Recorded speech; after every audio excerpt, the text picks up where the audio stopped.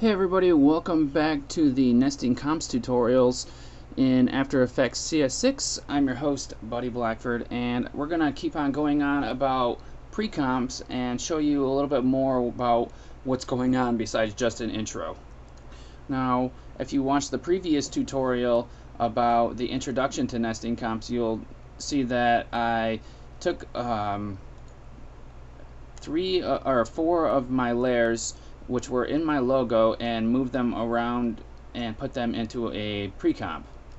Now, what we're going to do now is show you a little bit how you can move the pre-comp around and everything like that.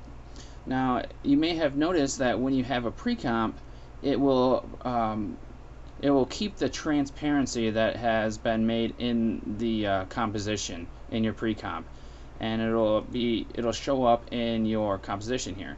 So if I go and add another different kind of background, you can see that the transparency is kept.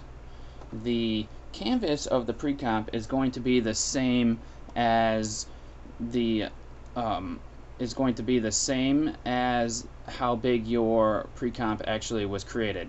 So if I wanted to change the composition settings here, I could change the size of the pre-comp, and let's change it down a little bit.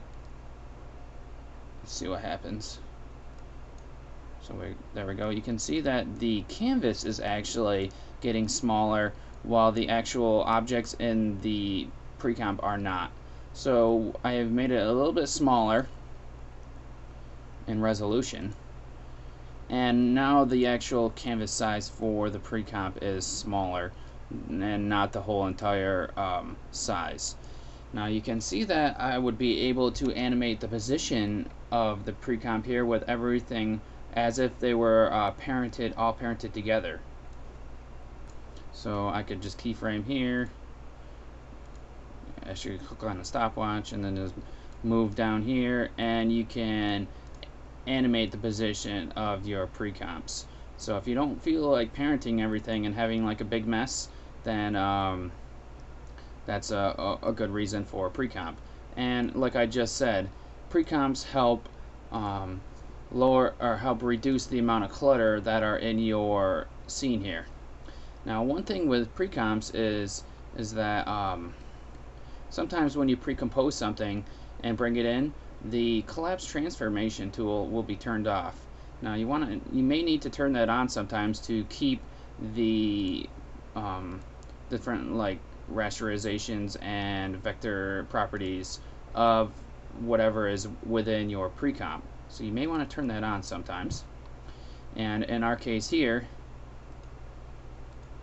it is the same because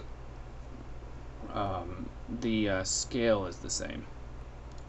So if I zoom in here for you guys, we're at 100%, so everything should be the way we want it to look. And I take off the collapse transformation tool and go to scale this up. We can see that the edges of the words are blurry, the edges of our logos are blurry. So we want to make sure that we check the collapse transformation tool, and then everything will be in its position that we want, and everything will be crisp around the edges, just like our vectors and shape layers should be.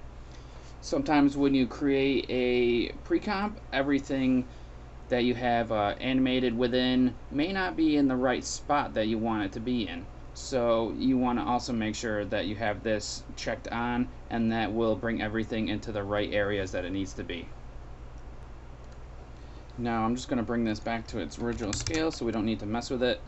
I wanted to point you up here to the top of the composition panel where we can switch between the different compositions and pre-comps here. If I click on logo, it's going to bring me quickly to the logo composition. If I go to text, it's going to quickly bring me to the text.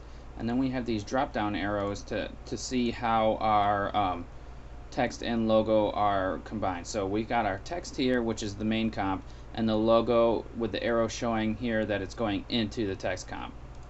We've got our different ways of setting this up here in our sort modes. So if you don't like going from right to left and want it to go left to right, there we go. And I mean, To me, that seems a little easier. Most people read from left to right, so I usually switch that over.